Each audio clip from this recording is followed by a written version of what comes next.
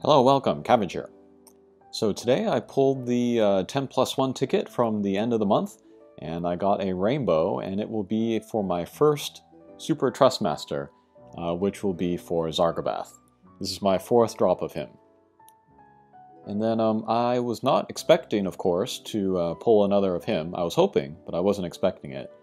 And then I was actually expecting my first Super Trustmasters to come from the next batch of 7 stars. But this was a real nice surprise. So let's go ahead with this here.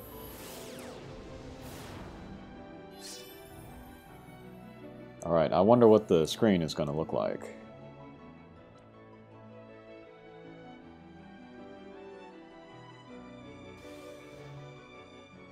Pretty cool.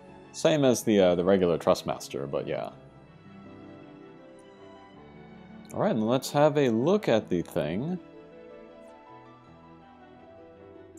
This is going to be a super versatile Super Trustmaster. I think I can find a place for it on pretty much every team that I put together. But HP, defense, and spirit all up by 30%, and then all elemental resistances up by 20%. This is like heavy armor arts, like heavy chimera. What is the other one? Patriotic recall. Thirst for survival, which I actually don't have, so that's awesome.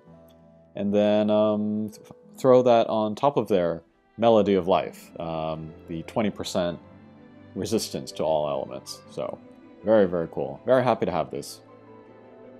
I'm mainly going to use it on my tanks, I think, just because that defense and spirit and HP is all very nice.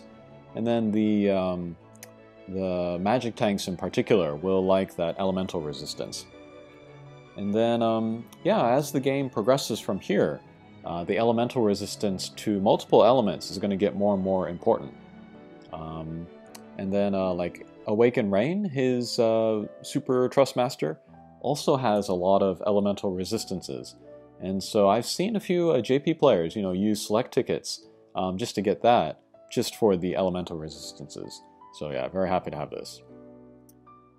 And then I thought that this would not make enough of a video, so I also recorded Zargabaath going solo through the medium difficulty level Halloween boss. I tried him also in the Nightmare difficulty level, and he did fine until I got the boss to about 40% life, and then the boss would start healing himself every turn. And then Zargabaath, he's not a good damage dealer. I couldn't, do more damage to him than he was healing every turn. So it was a stalemate, and I just had to quit there. But we can look at the medium difficulty here. And then I was inspired to do this because there are lots of videos by JP players of 7-star Noctis doing solo runs of a lot of bosses. So I thought it would be fun to take the global exclusive Zargabaath and then try to do something similar. He's got a lot of the ingredients that you need for a solo runner. One is Evade. He's got 40% innate in him, and then I can give him some equipment, get him up to 100, and then that just leaves his magic defense that he needs to worry about. Of course, you can help that with like spirit or elemental resistances for whatever's coming. And then, you can give him more stuff for his like status immunities, and then give him slayers as well for the enemy, just so that he can get a little bit more damage out of there. But yeah, as we can see, avoiding all of the physical attacks, and then the magic attacks, they don't seem so bad either. That might be due to like elemental resistance stuff that I have. One advantage that Zargabaath has over Noctis is his ability to give himself re-raise.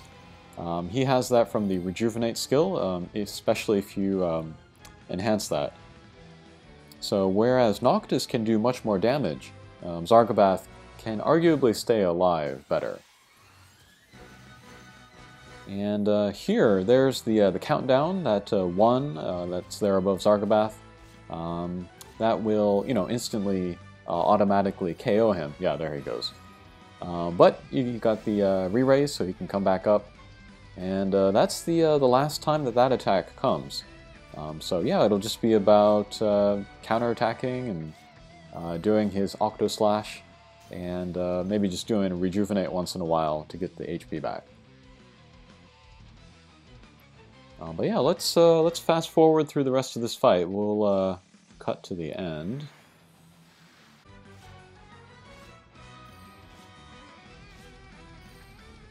Okay, turn 32. Boss has 3% HP left.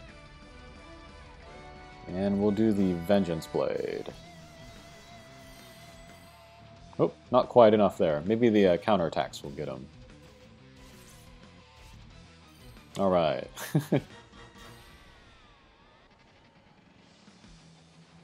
Okay, so that was my first Super Trustmaster from Zargabaath. Very happy about that. And then my first solo clear with him. Maybe when more limited time bosses come around, I'll try him in there as well. Okay, thanks for watching, and we'll see you again. Take care.